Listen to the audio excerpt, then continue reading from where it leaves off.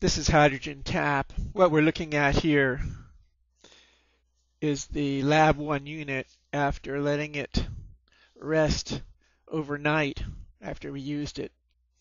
The last video I showed the unit running, and what I did is left the water in it overnight. What we're doing here is checking, of course, for the seals, which are working fine. Also, we're checking to see if there's any garbage in the water. And if you can see what I see, there isn't. The reason for that is I ran the tap water for a few minutes before I put it in.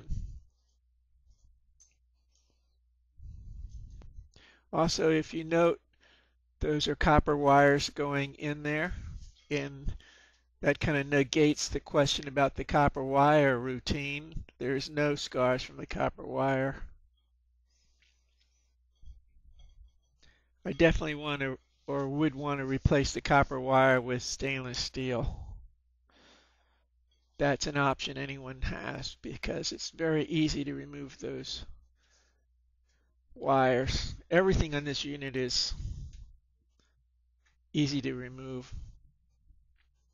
As you can see, the seals on top and bottom enable you to take the whole unit apart.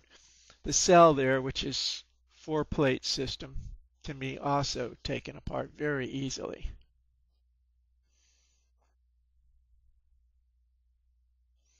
What I'm doing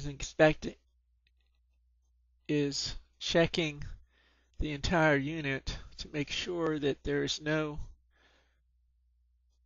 water residue in there. This kind of inspection is good after you use the cell with the water still in it. If there's any problems, we'll see it now. It looks like the theory about all the garbage in the water being from the pipes is correct. I have not filtered any of the water that went into this unit. This is the Lab-1 unit.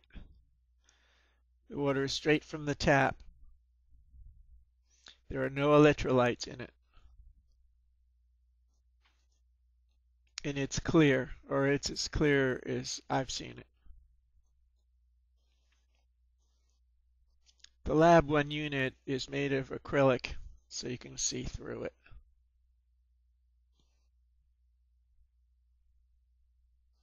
Again, the Lab-1 only has 4 plates. The 3LR1000 has 15 plates. There's quite a difference in that. But the Lab-1 is a great unit to experiment with also. You can see on the top the 2 electrodes on the top. And that tube there is for the hydrogen oxygen output.